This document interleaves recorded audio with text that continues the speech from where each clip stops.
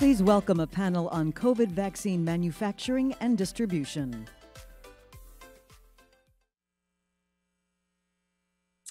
Well, hi, everyone. Welcome. I'm Liz Schrayer, President and CEO of the U.S. Global Leadership Coalition. What a powerful conversation we just heard. But I'm always thrilled to be part of the Concordia Annual Summit, and I'm honored to moderate what is going to be a very timely and important conversation with an outstanding panel of experts. Let me just say a few words about our conversation, then introduce each of them. Earlier today, I presented a flat point presentation on the Concordia virtual stage. And I spoke about what will be Wednesday when the administration will host a global COVID summit. And I spoke about the imperative that America and world leaders need to step up, along with all of us who are not part of government, when it comes to a global response to the global pandemic. Now, what's great about the conversation you're about to hear is that we're going to spotlight what's working when it comes to the global response, particularly when it comes to development finance and public-private partnership, a core element of Concordia. But we're also going to poke a little bit about what we need to do to up our game. I run an organization called the U.S. Global Leadership Coalition, which brings a wide breadth of the American public together, where I really get a front row seat of this public-private partnership, business leaders, nonprofits, farmers, and mayors from literally across the country. So I see how public-private partnerships are out there tackling the global challenges. So let's meet our panelists. They're three game changers. You meet David Marchik, the Chief Operating Officer of the U.S. Development Finance Corporation. Dr. Vikram Paradkar, who got up at, I think it's 1:30 in the morning in India, so a special shout out to him. He's the Executive Vice President of Biological E. And Jeremy Konyndyk, who is the Executive Director of USAID's COVID-19 Task Force and a Senior Advisor to the USAID Administrator. So gentlemen, welcome. We have just not a long time to get through a lot of questions. And let me start with the first round of questions, which is really what's working. And David, I want to start with you. You've done a masterful job in a short amount of time, making a huge contribution to the DFC.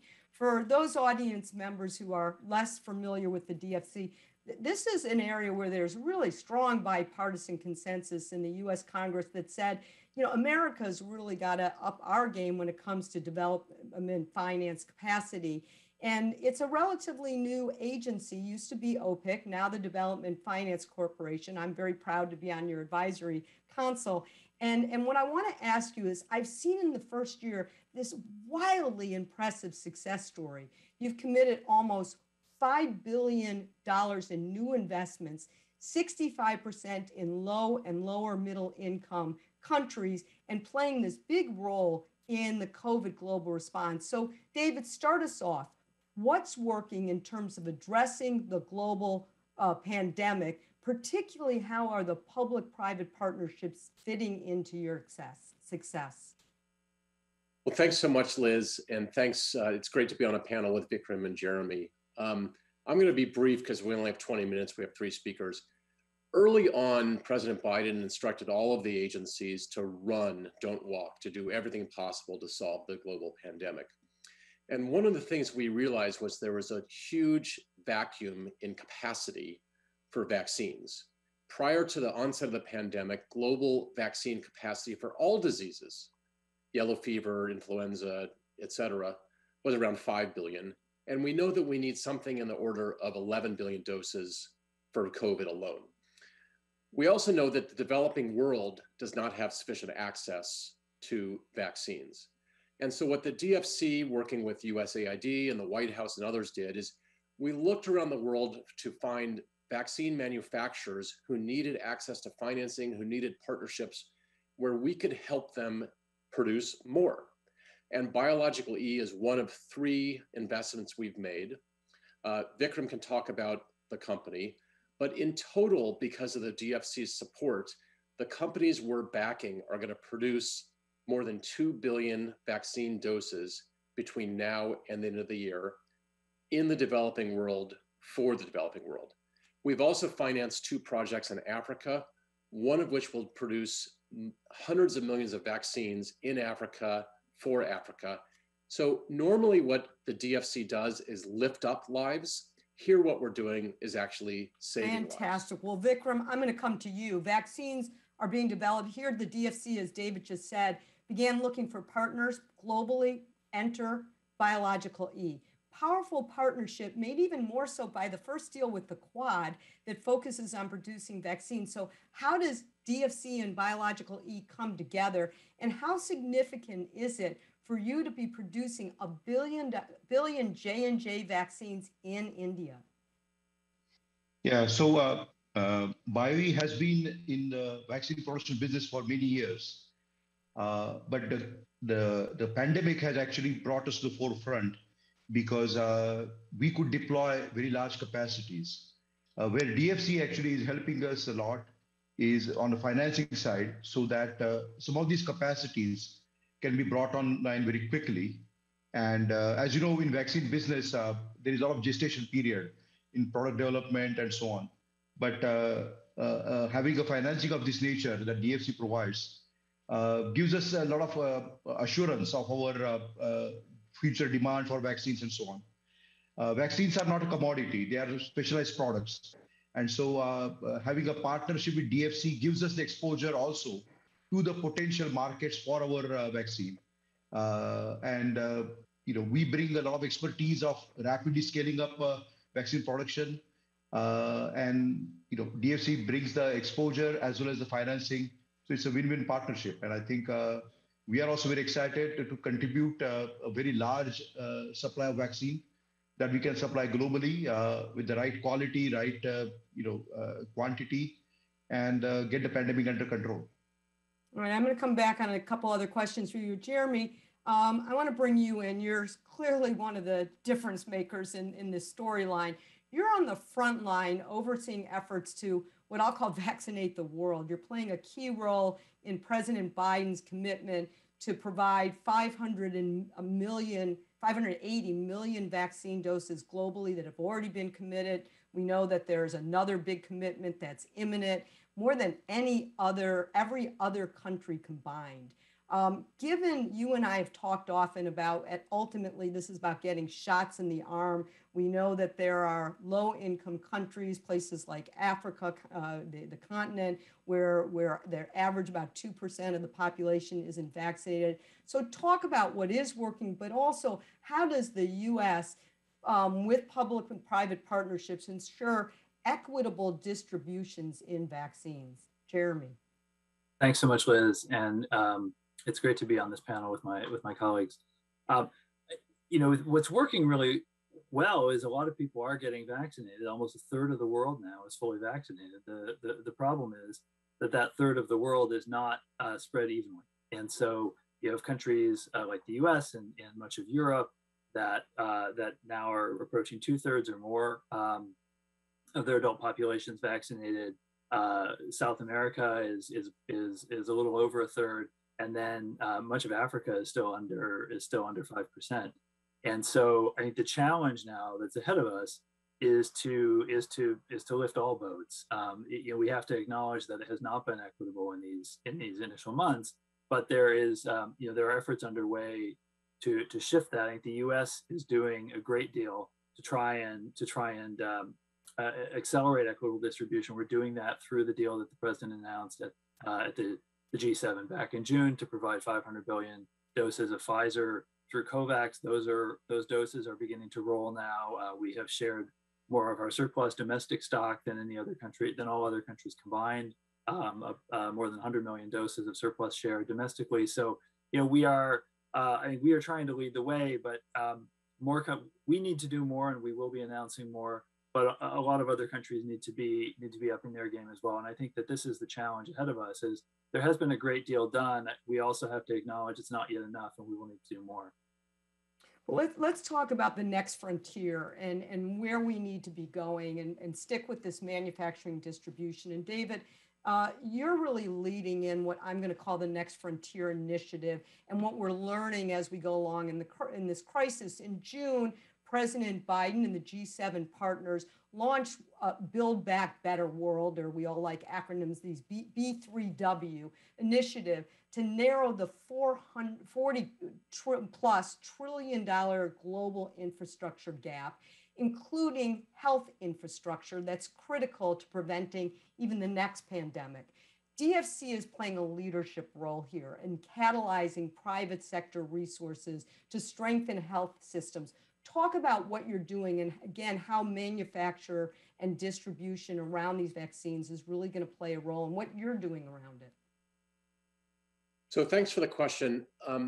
We've been running hard since day one of the Biden administration to do everything possible to end the pandemic. Just to give you a sense of the scale of what we've done, in the 5 previous years, the DFC has invested, or OPIC has invested about $125 million per year in health-related activities. This year, we're going to end up doing 5 or 6 times that much, not only in vaccine manufacturing, but also in health systems. We've provided a product that ensures shipments of vaccines for about 25% of the shipments of the world, so that if there's a spill or a breakage, the shippers are covered. We also are working with Gavi on a number of initiatives to help them get vaccines to a number of countries. Jeremy has done great work leading the US government's effort on Gavi. And then the Build Back Better World initiative actually came out of a conversation between Prime Minister Johnson and President Biden, where there was an effort at the G7 to basically say, we need to do more. We need to accelerate the amount and pace of financing for developing world in infrastructure. And we're highlighting and focusing on 4 areas. Obviously, we're in a climate crisis. We've seen the impact of global warming on the United States and around the world. And so we are doing everything we can to accelerate finance in the climate space. Health is a second area. Third is on gender opportunities, gender equity. So we're doing a lot to finance opportunities for women-owned and women-run businesses all around the world, including BioE, which has a CEO and an owner who's a woman. And then finally, in technology and telecom.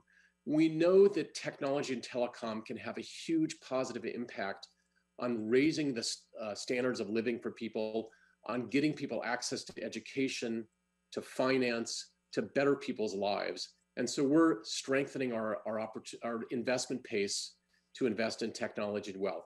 That's the Build Back Better for the World initiative. It's basically the G7 countries banding together to accelerate finance in these areas for developing countries. So let's say to Vikram, so your country, we know and we all watched, and obviously David's been involved in it, as is Jeremy, your own country, which has witnessed tremendous loss during the COVID pandemic. So what does this mean for a company like Biological E to have the support to produce vaccines at home in India? Talk a little bit about that and how you see it moving forward and kind of what I'm calling this next frontier. Yeah, so this, we were not prepared to handle the pandemic, probably a lot of other countries as well. And in India, some of these became magnified, the issues about the lack of access to healthcare capacity. And the good thing was, I think, vaccination, everybody realized would be the way out of this pandemic. And so India has embraced the vaccination very well. And we are well on our way to vaccinate our entire population.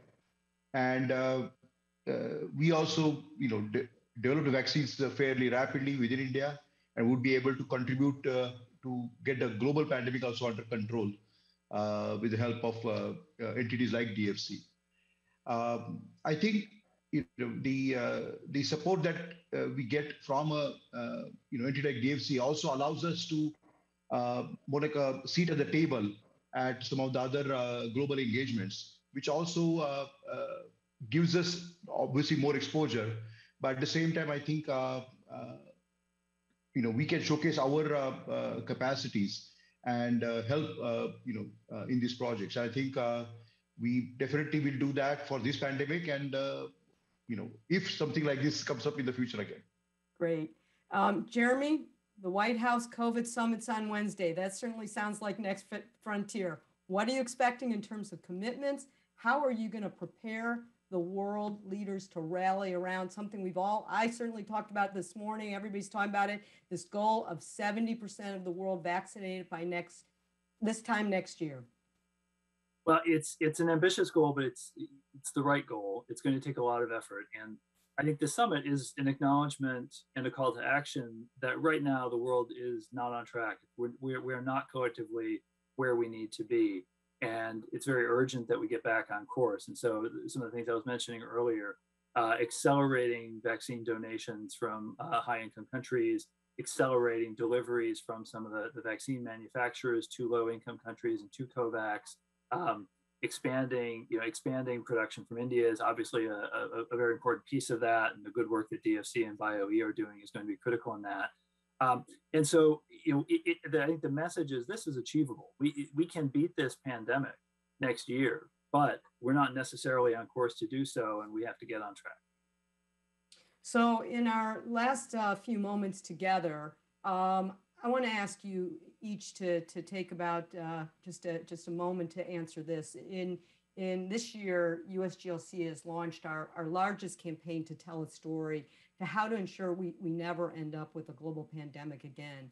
And it's by really trying to understand what it's worth, foreign aid, diplomacy, global health, what it's worth. And today we're sitting here talking about COVID vaccine manufacturing and distribution to make sure we get shots in the arm, to make sure we have the scale to fight this global pandemic with a global response. So I want to ask each of you to talk about in just, 30, 60 second, what's it worth? And Jeremy, if I could ask you to kick it off, what's this worth to get this right? Well, I think it is the return to a new kind of normalcy on really almost every domain of our lives. Obviously, a lot of people have been lost in the course of this pandemic, but so many other forms of normalcy have been disrupted. Children out of school still, markets disrupted. One of the things that the US is very seized with right now is the fact that if you go to car dealers in the United States, you can't even buy a car because semiconductor markets have been disrupted by this pandemic. And there is really, that there are all these things that will not return to normal. And most important, the risk to our lives will not return to normal until we can beat the pandemic, not just in individual countries, but everywhere. Thank you. Vikram, from BioE, from India's point of view, what's it worth to get this right? We never felt that this pandemic would be upon us. I remember participating in some of the capacity building initiatives 6 years ago or so, and those people were taking it not very seriously because I think the breadth of this problem was never imagined. Now we have gone through this. I think we have learned a lot, and I think one of the only good things that has come out of this is our capacity has now become enormous. We have demonstrated we can really get together, cross-border, cross-continental collaborations, and vaccines have come up so rapidly. So the only silver lining of this pandemic is the learning that we have gotten, and we are now very confident that the next pandemic, I think, will be able to address it much, much faster. All the technologies are at our disposal now, and I hope it will never become a pandemic. It will be just diagnosed and very quickly extinguished. I'm very confident of that. Thank you, and thank you for staying up so late. And David, development financing, public-private partnerships, these are big investments and important investments, but what's it worth? So I think I want to close with something that I've talked to you about, Liz, and that Senator Coons, who really drove the creation of the DFC, has talked about, which is getting US government entities like the DFC to accept more risk. We met BioE early this year, and within a very short period of time, we said we want to back them. That took risk. It took a risk appetite, and it took the team at the DFC moving extraordinarily quickly. BioE then built a new facility with our support, and they're not only going to produce large numbers of Johnson & Johnson vaccines, but they've also, working with Baylor University, developed their own vaccine. And the numbers of vaccines that BioE is going to be able to produce is just staggering. And because of the risk a small agency like the DFC took, literally hundreds, thousands, tens of thousands of people's lives are going to be saved because of their good work, BioE's, and also because a small agency like DFC could take the risk, move quickly, and support a company like BioE to help address and end the pandemic. That's something all Americans and frankly, everybody around the world can be very proud of. Thank you, gentlemen, for a fabulous discussion. It's an honor to be part of a virtual Concordia annual summit with you. Thank you, everyone.